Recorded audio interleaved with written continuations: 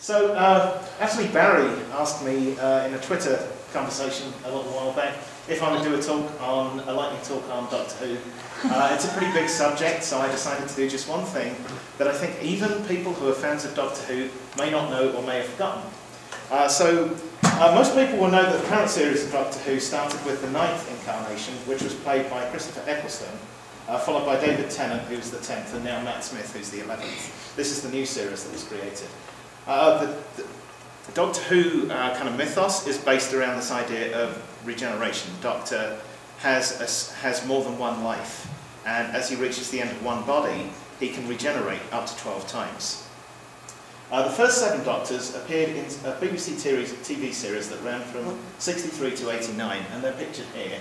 First one was William Hartnell, Patrick Troughton was the second, John Pertwee, the 4th Doctor, Tom Baker. He's the Doctor I think of as my Doctor. 5th Doctor was played by Peter Davison, and he was actually a brilliant Doctor as well.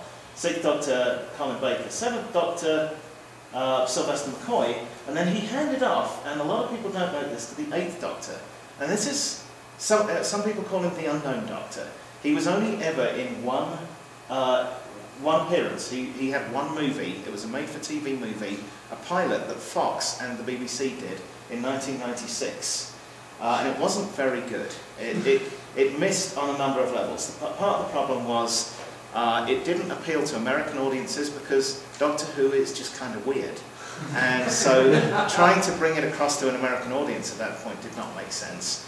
And it didn't work with British audiences because they tried to Americanize it to appeal to the American audience. The Doctor doesn't use guns. The Doctor is not an action hero. He's an intellectual. And yet they had him riding motorcycles and shooting guns and things. So it didn't really work out. Anyway, let's have a quick look at some of the things that you can find a whole bunch of stuff out about the Doctors through the ages.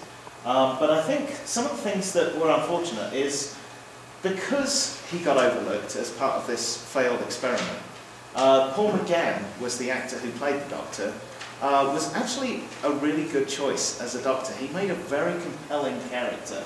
And actually, I think the TARDIS that he had, the TARDIS reflects the personality of the Doctor in the Doctor's reincarnation. And the TARDIS that he had is probably the best of the TARDISes that there have been.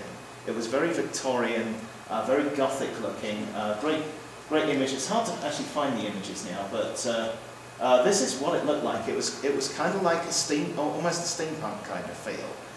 Wonderfully dark and atmospheric kind of thing. Now, just because the 8th Doctor actually only got one outing, doesn't mean that there isn't a lot more information available, and this is where it kind of comes in.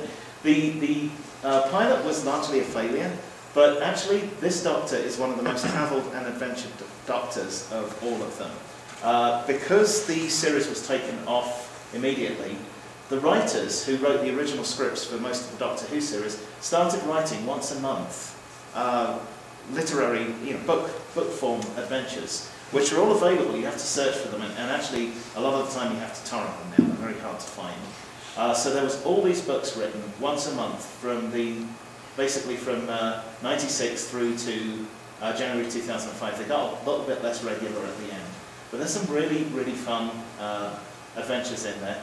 Also, this company called Big Finish bought the rights to all of the early Doctors, and they've released the 5th, 6th, 7th and 8th Doctor adventures in audio play form.